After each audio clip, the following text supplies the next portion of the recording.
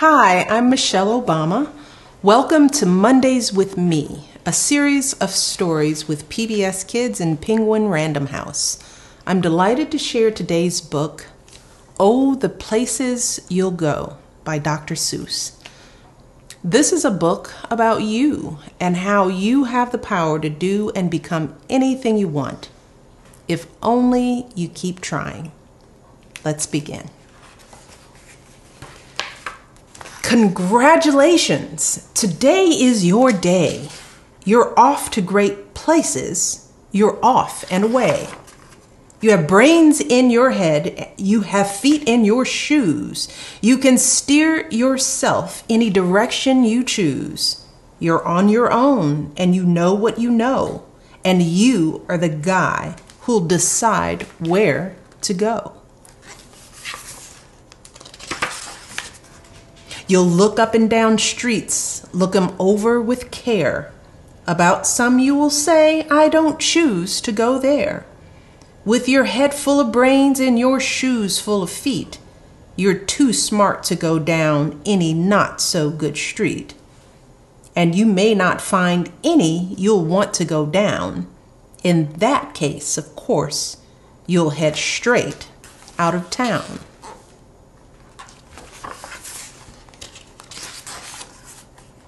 It's opener there in the wide open air.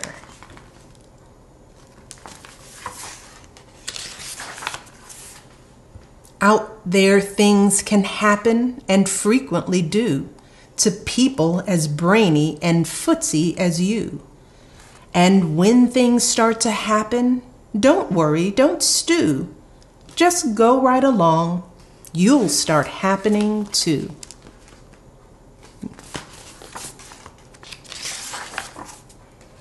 Oh, the places you'll go. Wow. You'll be on your way up. You'll be seeing great sights. You'll join the high flyers who soar to high heights.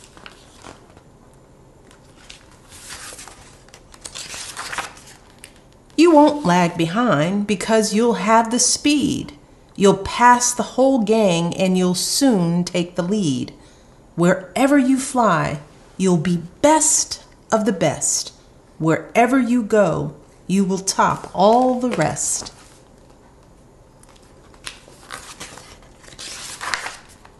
Except when you don't, because sometimes you won't. I'm sorry to say so, but sadly it's true that bang-ups and hang-ups can happen to you. You can get all hung up in a pickly perch, and your gang will fly on. You'll be left in a lurch.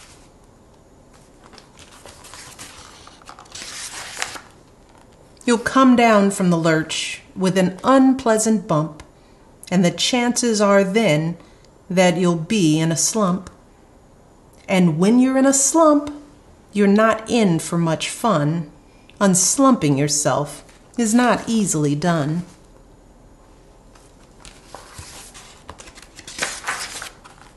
You will come to a place where the streets are not marked. Some windows are lighted, but mostly they're dark. A place you could sprain both your elbow and chin. Do you dare to stay out? Do you dare to go in?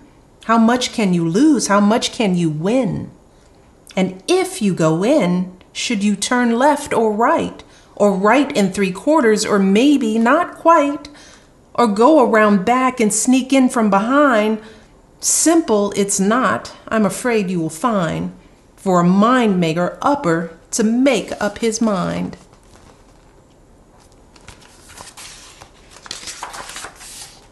You can get so confused that you'll start in to race down long wiggled roads at a breaknecking pace and grind on for miles across weirdish wild space, headed, I feared, toward a most useless place. The waiting place. For people just waiting. waiting for a train to go, or a bus to come, or a plane to go, or the mail to come, or the rain to go, or the phone to ring, or the snow to snow, or waiting around for a yes or a no, or waiting for their hair to grow. Everyone is just waiting. Waiting for the fish to bite, or waiting for wind to fly a kite, or waiting around for Friday night, or waiting perhaps for their Uncle Jake, or a pot to boil, or a better break, or a string of pearls, or a pair of pants, or a wig with curls, or another chance. Everyone is just waiting. No, that's not for you. Somehow you'll escape all that waiting and staying. You'll find the bright places where boom bands are playing.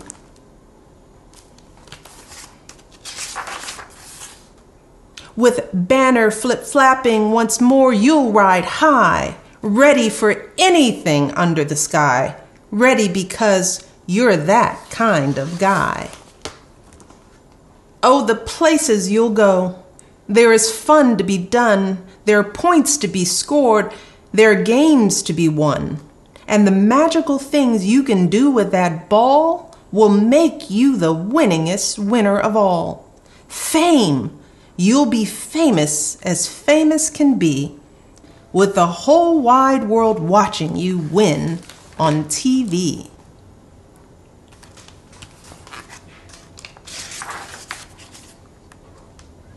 Except when you don't, because sometimes they won't. I'm afraid that sometimes you'll play lonely games too, games you can't win, 'cause you'll play against you.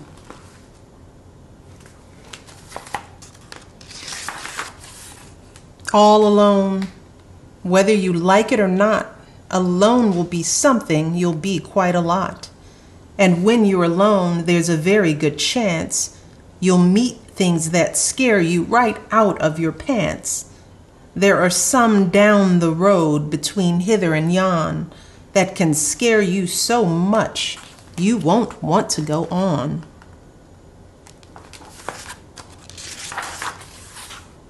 But on you will go, though the weather be foul. On you will go, though your enemies prowl.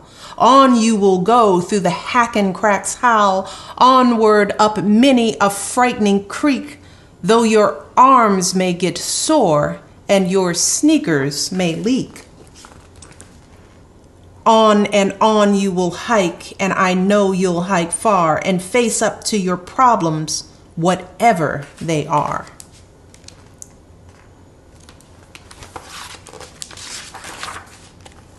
You'll get mixed up, of course, as you already know. You'll get mixed up with many strange birds as you go. So be sure when you step with care and great tact, and remember that life's a great balancing act. Just never forget to be dexterous and deft, and never mixed up your right foot from your left. And will you succeed? Yes, you will indeed. 98.75% guaranteed. Kid, you'll move mountains.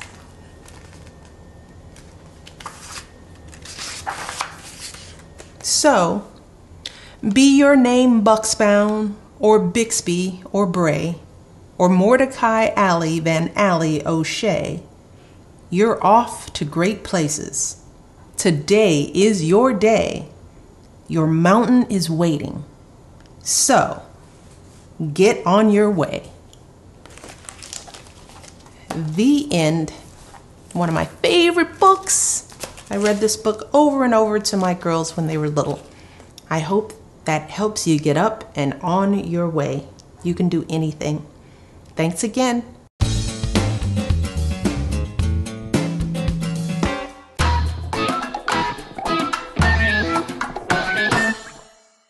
I am excited to share today's book, Can I Be Your Dog? By Troy Cummings. A heart-tugging adoption story told through letters written by a dog looking for his forever home. Let's get started. Can I be your dog? It's the first letter. Dear people at Yellow House, that's the Yellow House. Woof, can I be your dog?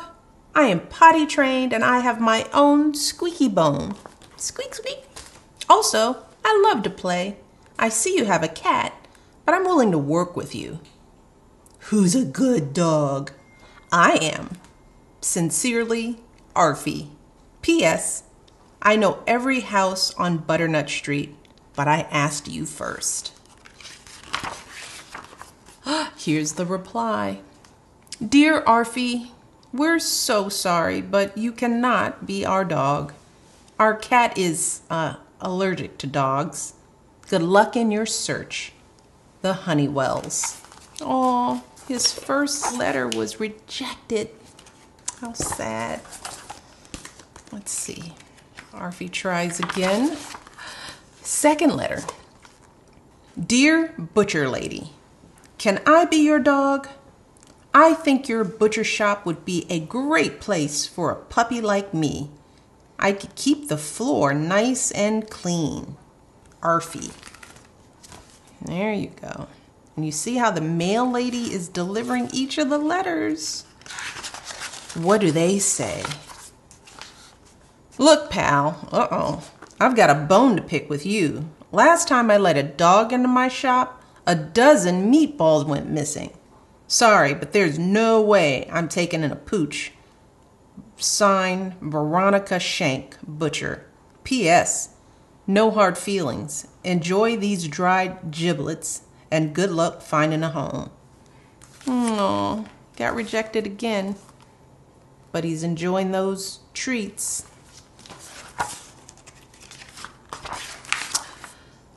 Here's his third letter, third try. Dear Fire Station Number 5, can I be your dog? I can fetch your boots. Plus, let's just say I know my way around fire hydrant. I've sniffed out every single one on Butternut Street, and yours is the shiniest. There goes the postal worker delivering that letter to the firehouse. Let's see what they say. Dear applicant, ooh, this is official. Dear applicant, thank you for your interest in working with the Butternut Street Fire Station. Unfortunately, the position of fire dog has already been filled. We will keep your letter on file. Best wishes in your search. Station number 5. That was an official no. But he found that fire hydrant, you see. All right, here's his next try. Dear junkyard guy, I'm not gonna lie, you're my next to last choice, but these past few days have been rough. Rough. So please, can I be your dog? I don't eat much, and I can bark if people try to steal your junk and stuff. Hopefully yours, Arfie. It's getting desperate. Let's see what the junkyard people say. Oh, short and sweet. They said, Dear Mutt, get lost. Aw, that was harsh. Oh, all right. The last try. The letter says, Dear last house on Butternut Street, can I be your dog? I see that your yard is full of weeds and your windows are broken and there's a funny smell, but I'm not picky, just lonely. Signed, Arfie. Oh, this is his last hope. What happens next? Oh, the letter was returned to sender. Nobody lives at that address. And Arfie is sad. He just howls. clothes. Oh! Oh, he's so alone. And it's raining, and it's cold, and it's dark. Oh. But he wakes up and look, he's got a letter with a little pink heart on it. It says, to Arfie. I can't wait to see what it says. It says, Dear Arfie, can I be your person? I need a friend who will be with me no matter what. Snow, rain, heat, or gloom of night. And I see that you already know everyone on Butternut Street. I know you'll make a first-class partner. With hugs and head scratches. Mitzi Whipple, letter carrier. P.S. She says, if you agree, meet me at the big blue mailbox. Let's see what happens. The letter carrier is waiting. She's looking. Does she see Arfie? Do they find each other? Look, they found each other. Aww. And here's his letter. Dear Mitzi, you know what? My tail has been wagging ever since I got your note. My answer is yes. Truly yours, Arfie. P.S. Woof. Oh, I think they lived happily ever after. Wow. That was a tearjerker. I was worried for Arfie for a second, but luckily someone gave him a home. And guess what? I have a little surprise. We've got two special guests. Look! I've got two of my best pals here with me, Sunny and Bo, who wanted to join today. They enjoyed that book. I hope you guys did it too. They're lucky. They've got a lot of people who love them, and there are a lot of dogs out there who need the same kind of love. So I hope you had fun with today's reading. I think this is our last time together. I'm going to miss you all, but it's been fun reading to you guys each week. I want you all to keep reading. Moms and dads, keep reading to your little ones, and stay safe and stay inside until this pandemic is over. And I hope to see you guys real soon. Take care. Love you all. Bye-bye. Say bye. Bye. See you later.